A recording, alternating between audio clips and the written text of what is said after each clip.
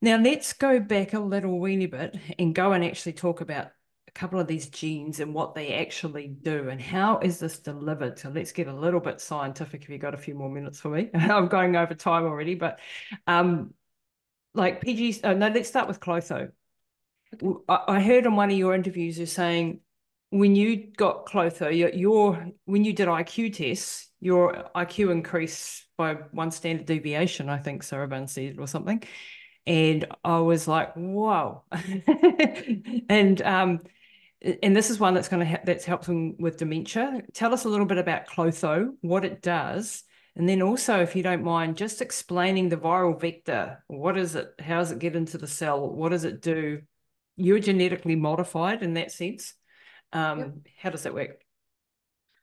Yeah, so let's talk about how gene therapy is delivered, and then that will help us basically understand a gene product better. So when we go to deliver genes, there are several ways to do it. Companies are coming up with new ways all the time, but the best and standard way is using viral vectors. These are vectors that basically dock onto your cell. They inject their DNA into your nucleus, and then that DNA transcribes for their functional machinery and helps them proliferate and then spread to someone else. Well, with gene therapy, we like to use viral vectors because they can get genetic information to the nucleus of the cell for long-term and persistent expression. So when you hear about CRISPR technology or somatic cell delivery or anything that on that level, they all use viral vectors. A lot of people don't know that. They think CRISPR is like this thing on its own. But you have to get the machinery into the nucleus of the cell because the nucleus of the cell is where your chromosomes sit, and that's where your genes sit. So we basically take out a virus's ability to get you sick. We take all of its machinery out. We basically then put therapeutic genes into its capsid, and we leave the mechanism that docks up with the cell and sends the genetic material to the nucleus. So you are not getting sick. We are not giving you the virus that that originally was there before it was attenuated. That's what it's called. We take out its ability to replicate. And what you're getting is therapeutic gene delivery. And this is nature's best way of delivering genes. It's been happening for millions and millions of years on the planet. It's suspected it's why we evolved conscious thinking for humans and a Wow. myriad of other super benefits that happened to us when we were infected by viruses that gave us genes that helped us evolve. I know that's a challenging conversation for some people, but it's actually scientifically shown. And aliens is a cooler thing. Maybe aliens came and we got them from there. I would love to believe there were aliens and we're going to meet them next week. But anyway, it appears that it's just a viruses doing their job and basically giving us some genes. Some genes are superpowers and some are not beneficial. So when we fix these genes into these viruses, we then have to, why is a gene therapy so expensive? So let's split therapies into two groups. One is an immunization, and in an immunization, you're trying to give the least amount of genetic information as possible, but create a huge immune response. You want your body to know that that immunization hit you within minutes of being given it. So we put adjuvants in there and we say, have a huge response and have a huge response to Mm. this piece of genetic information. With a gene therapy, instead of giving you a little amount in an immunization, we're trying to give you a huge amount of gene therapy because these don't replicate. You only are going to get benefits from what we put in at one time, but we don't want your immune system to have any response. Hmm. So these are very, very carefully made. There can't be any of the viral DNA in there that might create an immune response.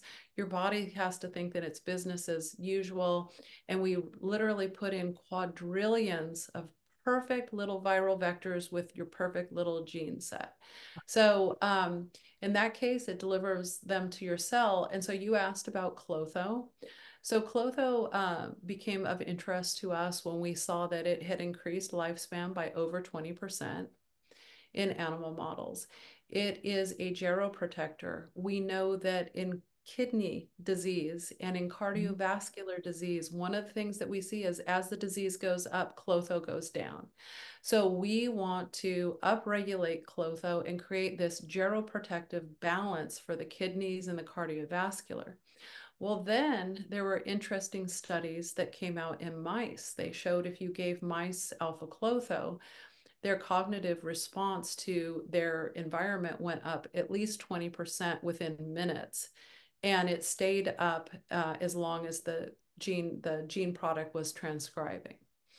And so then there was another study that came out that showed people who so in dementia, there's something called Alzheimer's. You're probably aware of it.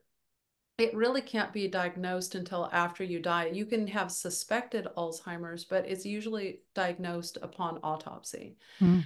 But they found that upon autopsy, people who clearly had every sign of Alzheimer's but didn't have the cognitive decline were alpha Klotho upregulators. Oh, wow.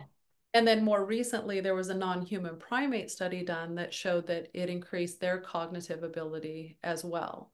So this one little protein is doing a massive amount of things, helping our brains transcribe information, helping our memories form more coherently, and protecting vital organs in our body. And that's just one gene. Wow. And again, it's responsible for a lifespan increase of over 20% in mice. And so, these are genes that have had multiple meta-analysis, different labs who are not associated with each other, doing all of these different research projects that I told you about. These are all coming from different places. And we feel that this gene needed to be in humans a long time ago. So in 2020, I took the gene therapy to vet whether or not I thought it was safe, at least in my body, and N=1, and we decided to move forward with it. Wow. Okay. And your intelligence on went up 10 tests points. went up 10 points. Went up 10 points. And for, I'm not the smartest person in the room. So for me, that was super beneficial. It helped finish my MBA and start a regulation company whilst running BioViva. And I don't think I could have done it without it. But for some people, that could literally, if they're super intelligent, pitch them over into, absolute uber intelligence. But for other people who are having dementia or are born with lower IQs, it could actually help them go back, get pushed up into a normal place. And think about how many kids struggle in school who it might help, put them on a better playing field. It used to be, you were born with your genes, and like you, super athlete, you are lucky to have run as far as you have run. Some people are in the Olympics for sports. They're super flexible. They're super strong. And before it was just literally, everyone says, well, what isn't that, gene doping? Is that fair to be able to do a gene therapy? Well, is it fair that only so many people are born highly intelligent, highly skilled at music, are able to go to the Olympics? Shouldn't anyone who wants to put in the hard work be able to do that? So exactly. I had no genetic advantage. learning.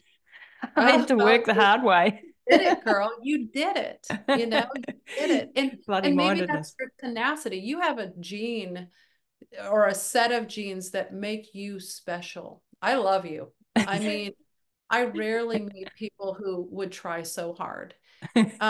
Most people won't. They just throw up their hands. It's, it's work. It would be too hard to help someone else.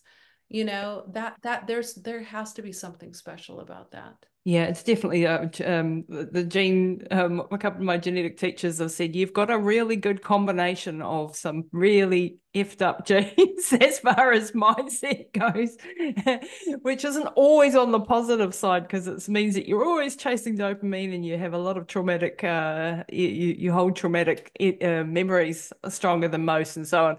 So, it's not all got positives. But you know what? What does happiness do? Like, humans were not born to be happy. We wouldn't have the houses we lived in. We wouldn't have buildings and hospitals. We are built for discontent. And that's a very beautiful thing, because the very few percentage of the population will actually reach out and try to change that. And that's where it comes down to pioneering. We are here because we're discontent. We want better, we demand better, and we're not going to stop until we get it. And that's actually a really beautiful thing. It does have some positives. It has some goods, and absolutely. Let's just talk about one of the others, and then I'll let you go, because I don't want to, I want to have you back on. I want to go deeper into the science, and we'll be connecting on a number of levels, I think. But PGC1 alpha is another very interesting one. Mitochondria are at the basis of all, or many diseases when they start to go awry, when your mitochondria stop producing their energy like they should and stop being nice and big and fat and healthy. PGC1 alpha, I know this from doing cold therapies and, heat shock proteins and cold stuff to try to get more mitochondrial biogenesis going on. Is that what PGC1 alpha as a gene therapy is aimed at, getting more healthy in mitochondria? Yeah, it is. So mitochondrial dysfunction is a hallmark of aging. And so one of the big target genes for that is PGC1 alpha.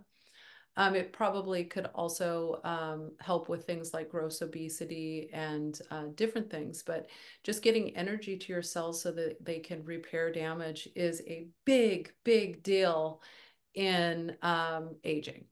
When our mitochondria become dysfunctional, when there's less of them, when they don't work as well, we are not able to repair. And so this was a gene that was first seen in people who exercise.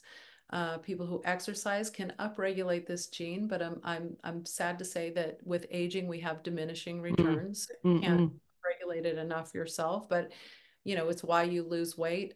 We think that it is the game changer in white to brown fat. Probably brown fat is brown because it has a lot of mitochondria in it. Isn't that interesting? And that's fat that you can use more readily. Yep. And so it also is probably a key player in dementias, as well as, helping with mitochondrial dysfunction in the brain. So this is another gene that we work with, which is a natural human gene that we're just basically giving you more of for specific indications. And then we've got just briefly Follistatin, which is going to help with muscle synthesis. So inhibit myostatin, which can, stop us being muscular enough as we get older and we start to get sarcopenic and osteoporosis and things like that. And it also has other effects too, doesn't it, the Follistatin? It's not just more muscle and less fat. Well, your muscle is like, directly tied into your metabolism. So we're talking lower HbA1cs, which means lower blood glucose across the board, which is a driver of massive amount of damage in your body when it's too high. We're talking, it actually seems to speak to stem cell niches and get stem cells more active in the body. Fuller, thicker hair, I think, is something that we saw in all the mouse studies. And I have definitely seen myself. Somebody just sent me a video recently of myself when I was like 18, and I'm like, I have more hair now than I did before. Wow. But I don't know if you probably can't see my muscles, but my muscles, man-sized muscles under here. Yay. And that's Follistatin. And Wow. so, that's protecting you from, interstitial fat and all of those type of things that kill us. So it's a beneficial gene therapy on its own. It extends the lifespan of mice by about 30%. And, please take note, at no point am I saying that any of these cure aging. They all have this lifespan extension in mice, but the mice still die. They live healthier longer. They look better pretty much till the end. But our goal is to cure aging. And so that's why we work on combinatorial therapies. Yeah, and this is the bigger picture. So at the moment you haven't cured aging, to be clear, but you have slowed it down, and these therapies are showing that. Yeah, and if you look at the hallmarks of aging, we have started to reverse hallmarks of aging. So in order to cure all of aging, you're going to have to reverse all of All of those. them. Yeah. So Yeah. then you cured aging. But, when you have some short fuses out there, but telomerase reverse transcriptase, the one that lengthens the caps at the ends of the chromosomes, I mean, that's the greatest lifespan gain with gene therapy. And then there's epigenetic reprogramming, which we can do, and it makes the cell look Wow. really young. It actually gets you less lifespan than Follistatin. Oh, wow. Yeah, even though the mice look great, they don't live as long as just increasing their muscle mass. So we need to put these therapies together. Yeah, and that's incredible. I'm just so excited. And if people are now, so if there are people listening out there that want to help us in the fight on the regulatory side, or want to present this and start helping to mobilize people to actually make this happen, where are they best to reach out to?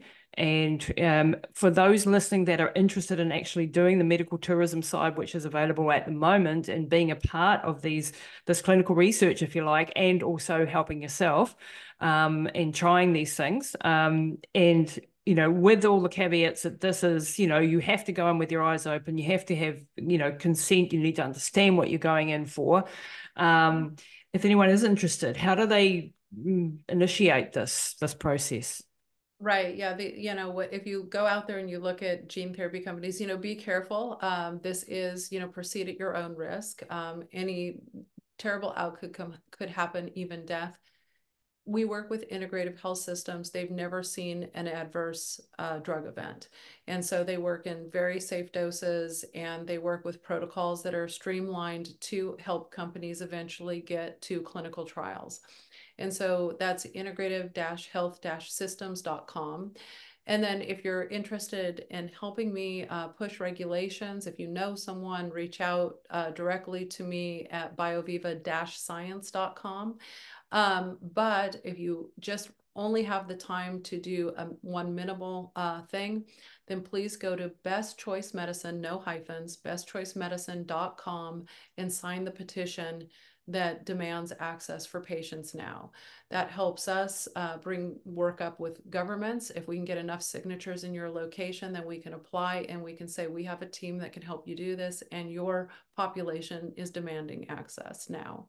Wow. And literally, I believe that you will not only save millions of lives, but billions of lives with these pre-regulatory paths. Yeah. And this is why you're tirelessly fighting towards these massive goals, and you need an army of people on your side to help you. So, oh my gosh, yeah, we don't want to make any enemies. If you have questions, if you're concerned about gene therapy, if you're, worried about something, reach out. We have answers to those questions. The somatic cell gene therapies, for instance, are not contagious. They don't pass on to offspring. We're not modifying embryos. This is for that's personal important. health reasons. Yeah, and so it doesn't change you genetically as far as your germline is concerned. So if you have children, you're not going to be passing on any of the genetic changes that you've had done to yourself, any of the upregulation. Or very, very important point, I think. Liz, thank you so much for your time today. This won't be the last Having conversation. me, you're There amazing. you go.